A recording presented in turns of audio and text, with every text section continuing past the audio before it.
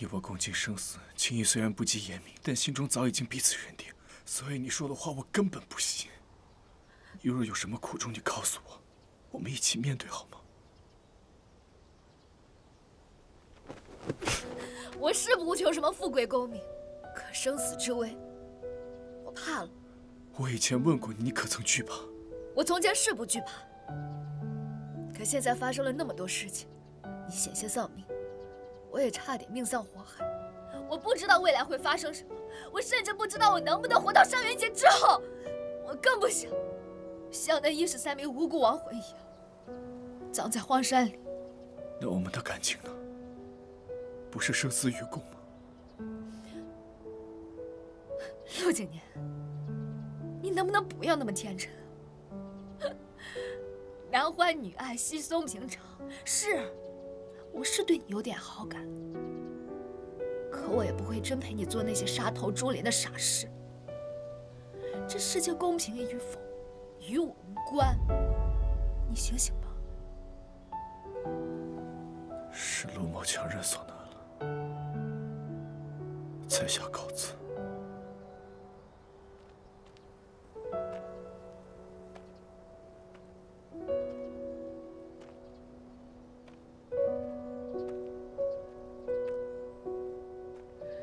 对不起，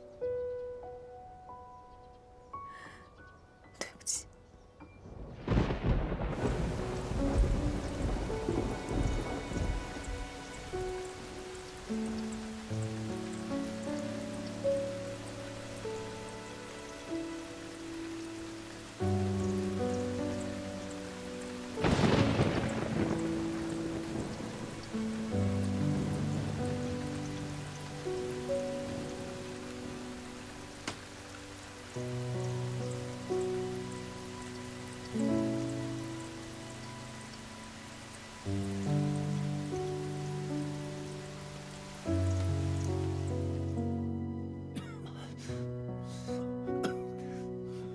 郎君，不吃不喝也不上药，是不是要把自己给折腾死？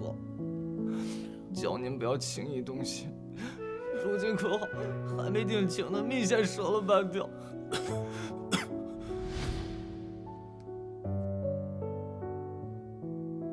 那陆郎君准备接受人生的变数了吗？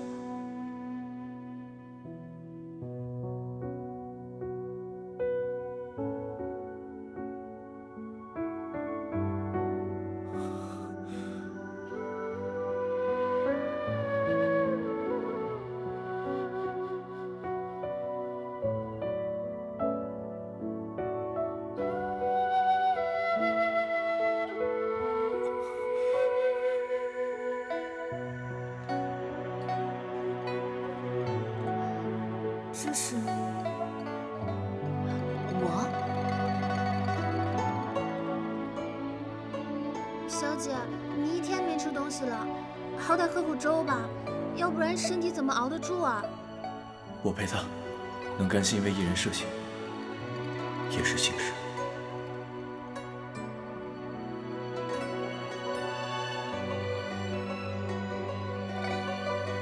飒飒，如果那日你没能从火场中逃出来的话，我会做与父亲一样的选择，与你重逢。死生契阔，于此成双。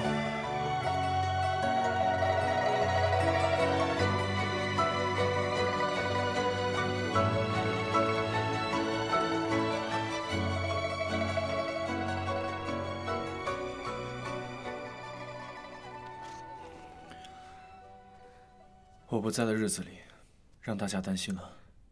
我们终于等到郎君回来了。怎么咳嗽了？生病了？无事，我只是着了一点风寒，不碍事的。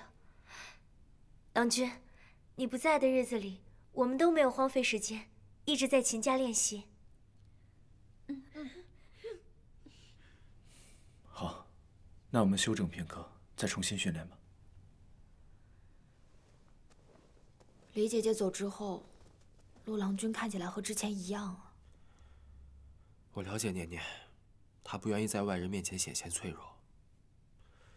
你看他那发青的眼眶，就知道有几日没睡了。你不是已经找到李姐姐的住处了吗？我们现在该怎么办啊？分头行动，你去找李姑娘，我对付年年。现在？可是我怕一会儿训练，陆郎君指导什么内容，我错过怎么办啊？上元节的曲子我听都听会了，错过的内容我会复述给你的。你还懂曲子呢？当然了，我爹可是教坊使，我只是不愿意干这行而已。快去吧，不会耽误你训练的。好。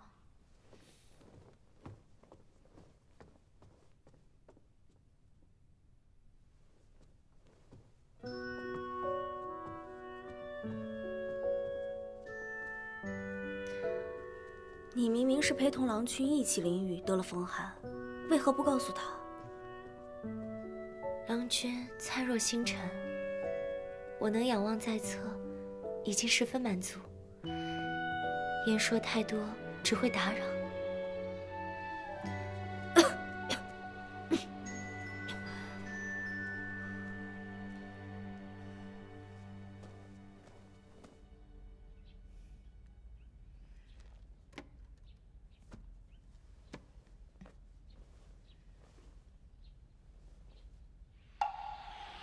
随着上元临近，消失的面积越来越大，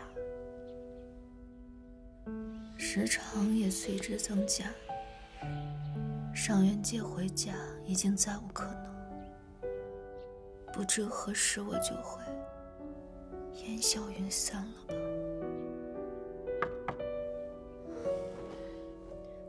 请进。李姐姐，你真的住在这儿啊？欣儿，你怎么来了？当然是有重要的事情要跟你说了，快走，边走边说。什么事儿啊？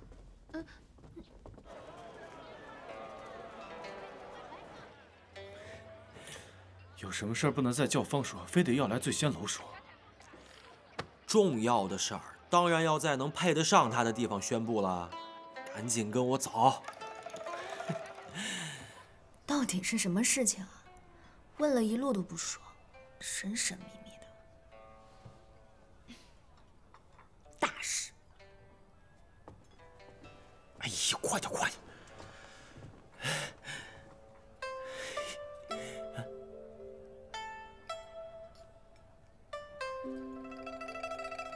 哎，别走啊，要紧事还没说呢。我没什么事要说的。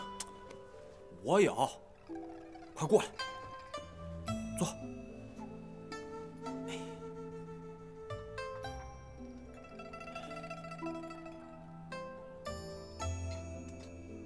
世杰，你跟我换个座位吧。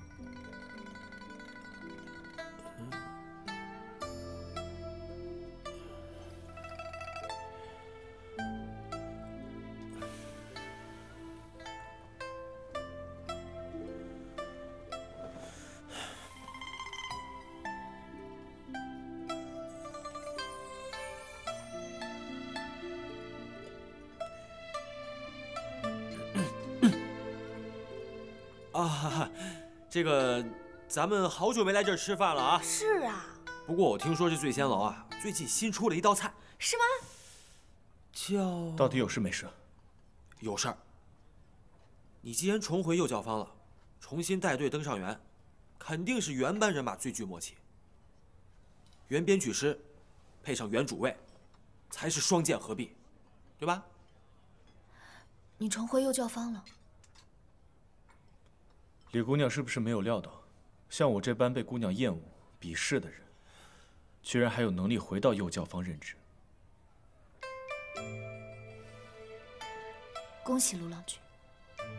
那我也恭喜李姑娘，从此远离危险，安全无虞。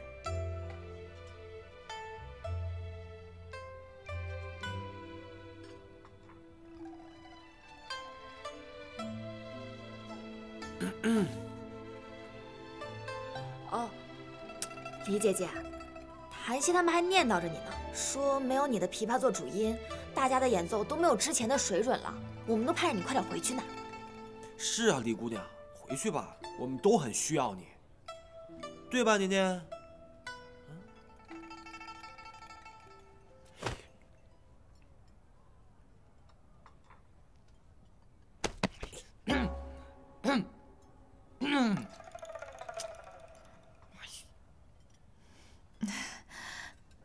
既然我在这里不受欢迎，先回去。不是，丽子小姐，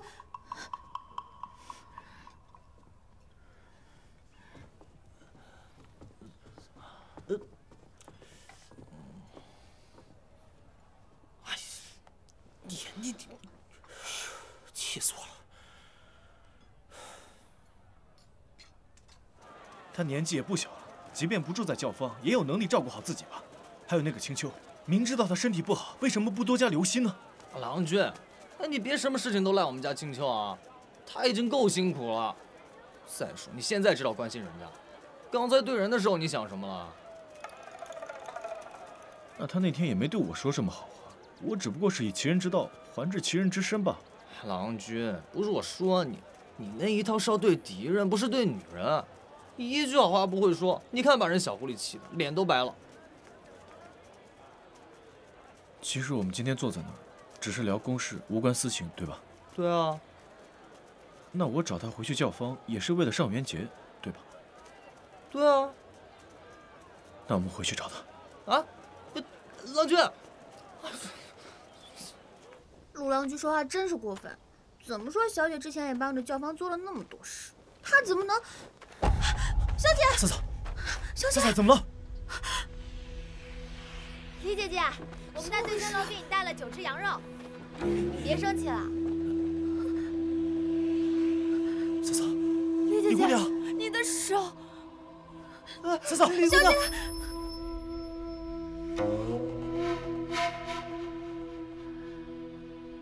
我想过，你们早晚都会知道此事，可此事过于荒唐，我不知道该如何开口，也不知道该怎么解释，你们才会明白。所以，李姐姐不是李姐姐。小姐，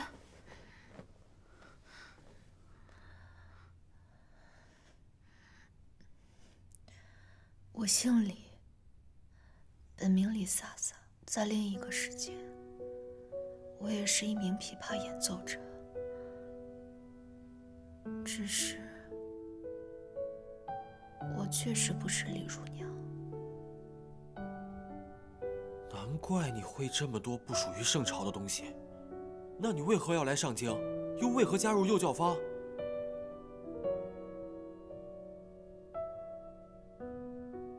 为了年年。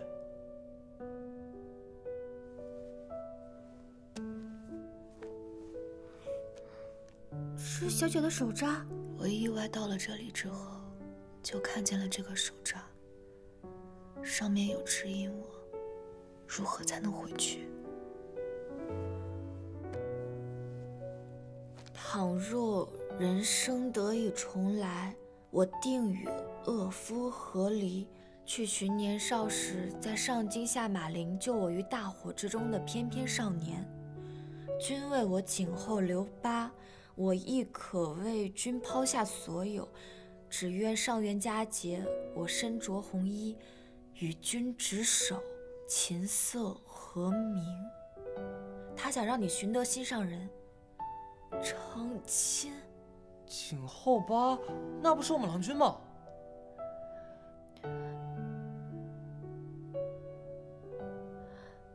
我本以为是他，但那日得知，他的颈后疤是久闻君所致，如娘所爱，另有其人。所以你就想要去找别人成亲？我们郎君为了你，几次命都不要了，你却这么对他，你也太狠心了。我家小姐没有，我与她出来数日，从未见她有寻人迹象，每日都在这里以泪洗面。若她真是想找别人，岂会乖乖待在这里？年年，你快说句话呀！说你不离开这里，会如何？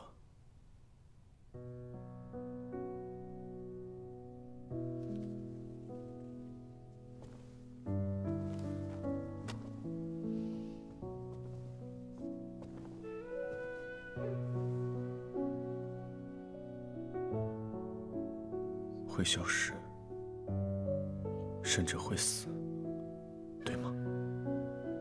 你那日说那番话，逼我离开，也就是因为我说过，若你有事，我也不会独活，对吗？难怪你当时问我老爷和夫人是怎么回事，原来是怕马郎君殉情啊！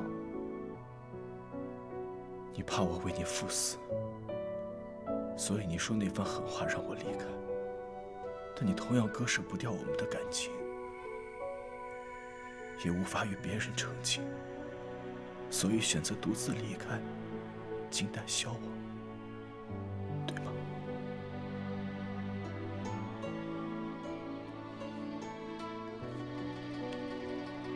但你可曾想过，若你我就此诀别，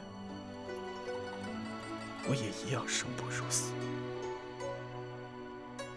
我不管你是李飒飒，还是李乳娘，我也不管你来自盛朝，或是外室。我要的，一直是那个从天而降，跟我经历悲欢、共度生死的那一个人。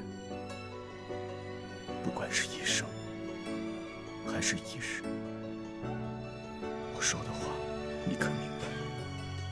那你也要答应我一件事，不要让我去找乳娘真正的心上人。上元临近，我只想和你一起走完剩下的路。同样，不论是一日，还是一刻，可好？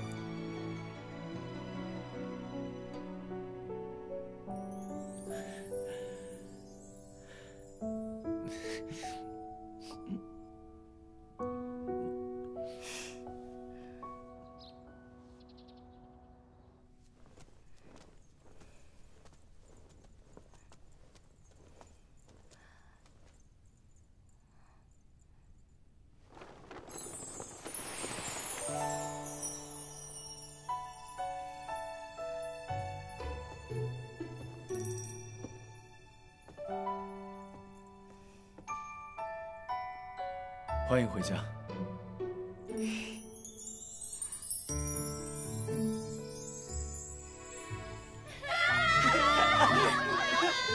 想不想我？当然想了。你终于回来了！姐妹们，我回来了。这次我们一起并肩作战。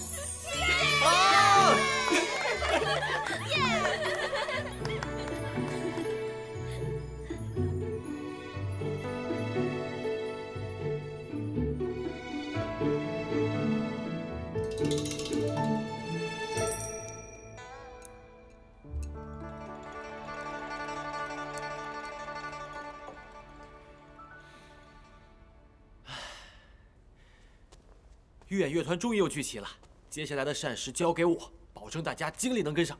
上元，多亏。吃这个。我吃不下。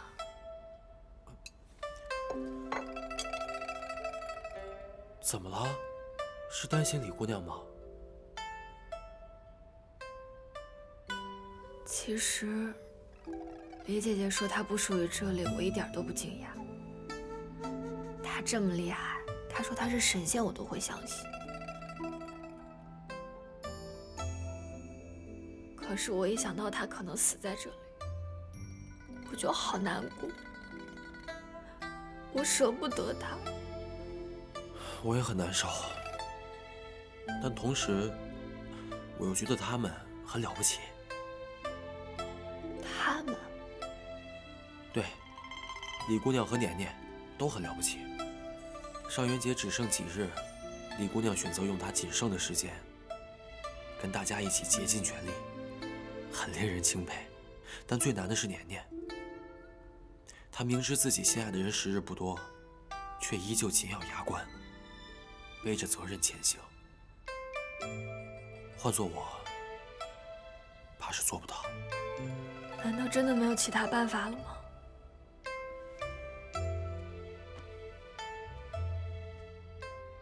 我们现在唯一能做的，就是与大家一起竭尽全力，上元夺魁，取消特权。这样对李姑娘、对年年、对平民乐户，还有对我爹，都算是一个交代。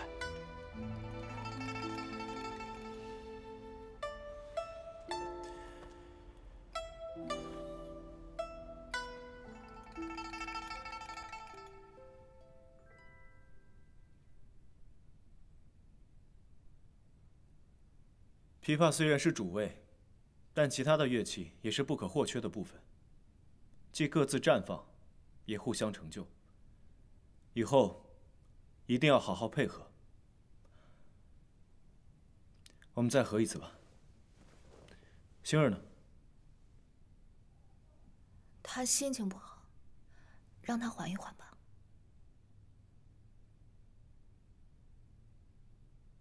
你还好吗？开始吧。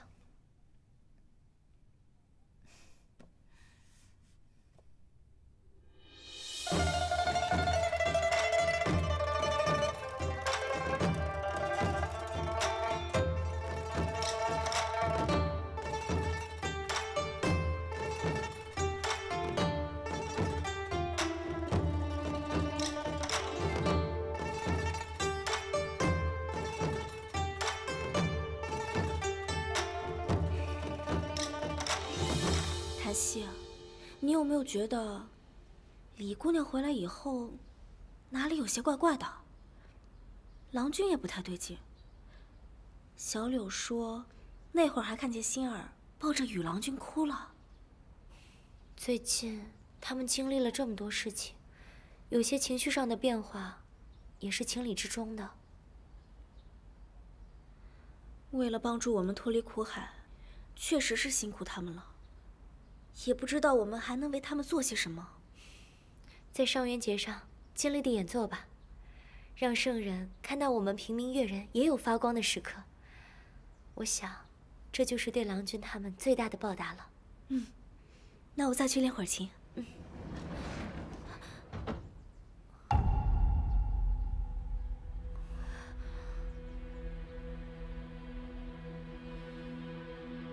所以御前乐团8人，有一半都是平民。是。陆郎君被贬以后，从未放弃取消官户特权，只是从强硬争取变成了迂回行事。是。上元夺魁，其实是为了证明，平民乐人和官户乐人一样，有技艺超凡者。你们的目的不是夺魁，而是改变旧制。是。可军心难测，万一失败，我们岂非要一同殒命？陆某绝不强人所难，也不会毫无准备就带诸位去赴险。我已有完善的对策，若有任何后果，我陆景年一力承担。其实你说的大义公平，我不是很懂。那些被烧死的平民乐人虽然很可怜，但我没有亲眼所见，没办法感同身受。此话确实不假。但是，檀溪和冉启他们，却是我身边实实在在的朝夕相处的人。我不管他们的户籍是什么，出身是什么，我只知道，他们是非常努力、非常优秀的乐人，也是非常值得我尊重和保护的朋友。所以，不论前方是什么，不论敌人是旧制还是皇权，我都会和你们共进退。欺负别人我不管，但欺负我姐妹，我管到底。傲晴，白英，你呢？我也和大家共进退。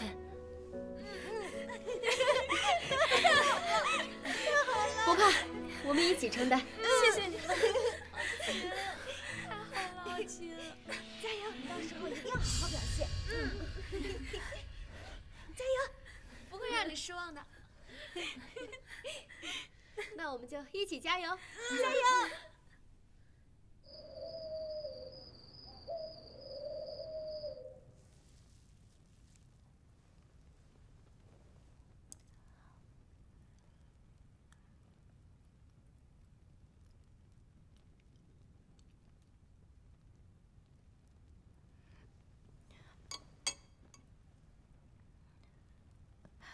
几日不见，宇师杰的厨艺又有精进，这个很好吃，要不尝尝？我有话想跟你说。除了找李如娘心上人这件事，其他话我都洗耳恭听。飒飒，我和你说过，这件事没得商量。我就算死在这儿，烟消云散，也绝对不会和别人成亲。李如娘的心上人不是你，那无论是谁都不重要了。我找到那个人了，他已经去世了。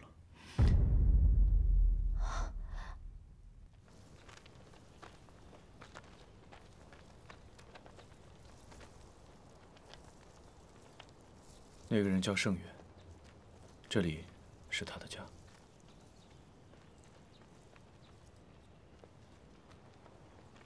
我找了他那么久都没有找到，你是怎么知道的？根据李如娘的手札，对方很有可能是一个越人。下马陵那几年起的火并不多，关后女子被困的更是少之又少。筛选几轮，很容易就看出来了。那位姑娘，是他的妹妹。陆郎君。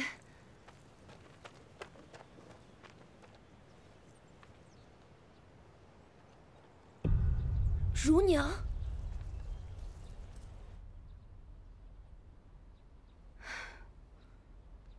没想到几年不见，已经失去了记忆。哥哥直到临终前，一直以为你会来见他一面。那幅画是？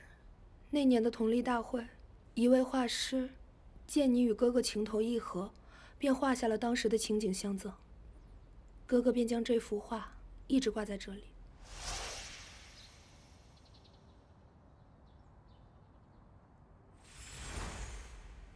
飒飒，你没事吧？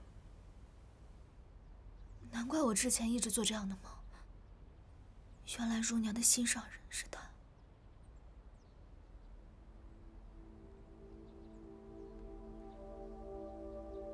这琴是你送给哥哥的。我送的？嗯。此琴名为黄首。你曾说，唯愿此生你与哥哥琴瑟和鸣，遂将这把瑶琴相赠。哥哥心亦然，便寻得一弹木琵琶，赠你以作定情之物，取名凤颈。凤颈，竟然是他送的。我们出身平民，本就被你关护的双亲轻视。哥哥本想为你寻得名琴，以示不渝心志，只可惜深情不敌身份，你们依旧未能跨越门第鸿沟。那我们是怎么认识的？你们相识于下马陵的那场大火，哥哥从火中将你救出，颈后留疤，你们也因此相识。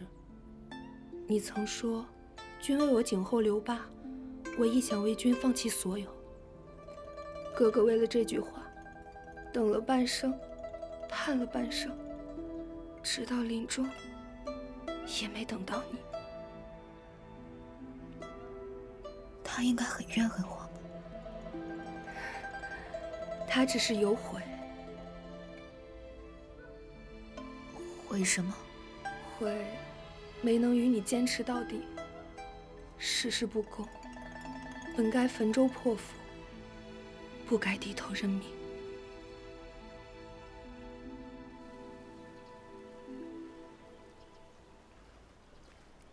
没想到如娘和盛远竟有一段如此凄美的爱情。只可惜他们醒悟得太晚，没有抗争到最后。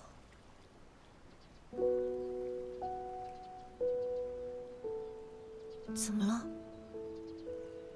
我在想，上元节过后，我会不会跟盛元一样，后悔没有拼尽全力？你已经很努力了，只要我们登上上元节，贵贱差异很有可能就此打破，已经很接近了。我说的是你啊，飒飒。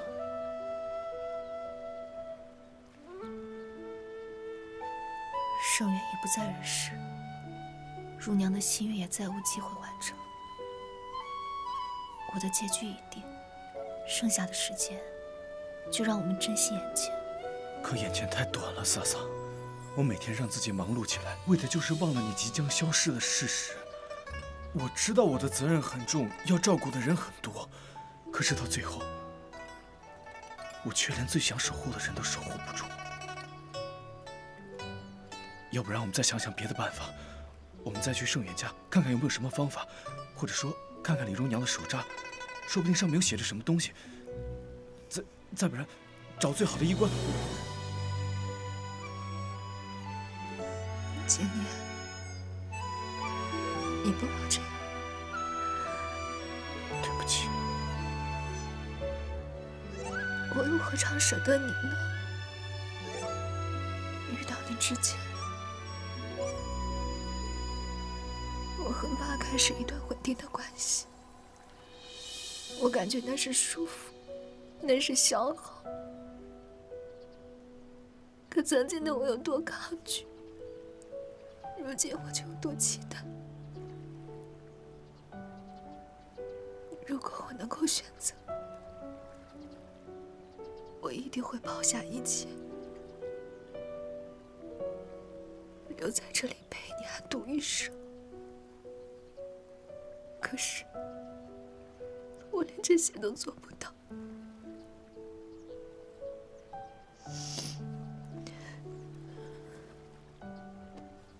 我的结局已经无法再更改，剩下的时间，我只想与你一起去改变那些平民越人的结局，做你想做的事情。对我来说，也是一种圆满。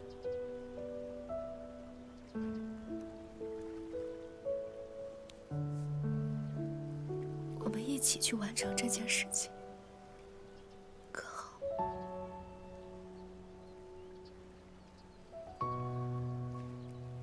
其实，我还有另外一件事情，想要跟你一起完成。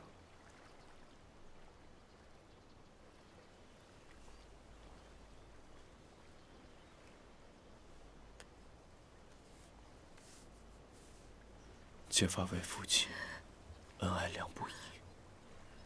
我想永远记得，你真切的来过这个世界。你可愿意？我愿意。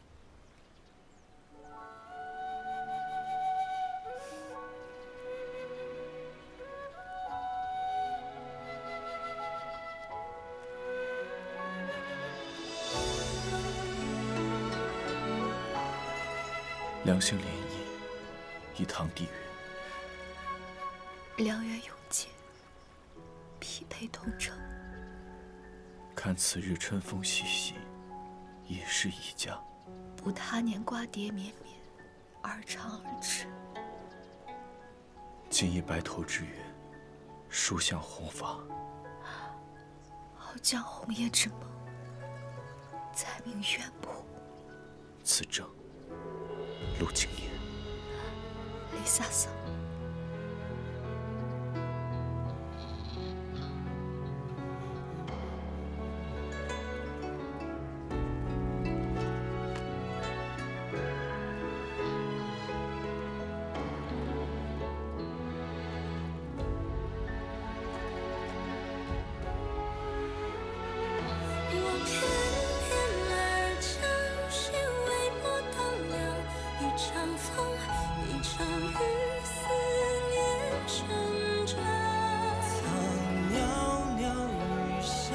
是沸沸扬扬，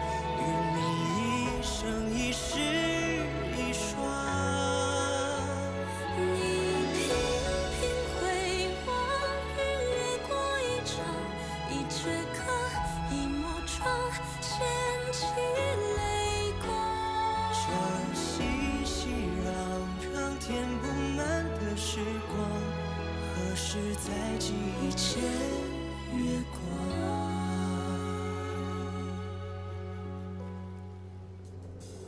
我帮忙整顿教坊，你曾经欠我一个条件，是时候兑现了吧？你想让我做什么？替我好好活着。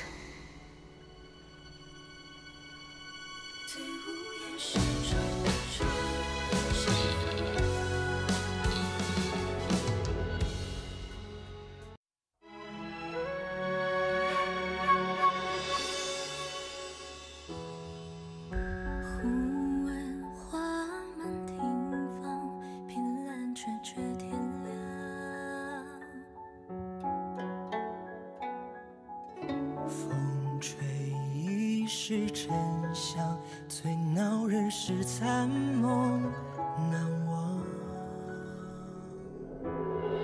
轻鸟尽去何方？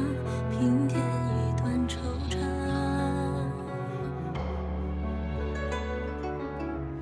倘若再不可见，最难解是情意绵长。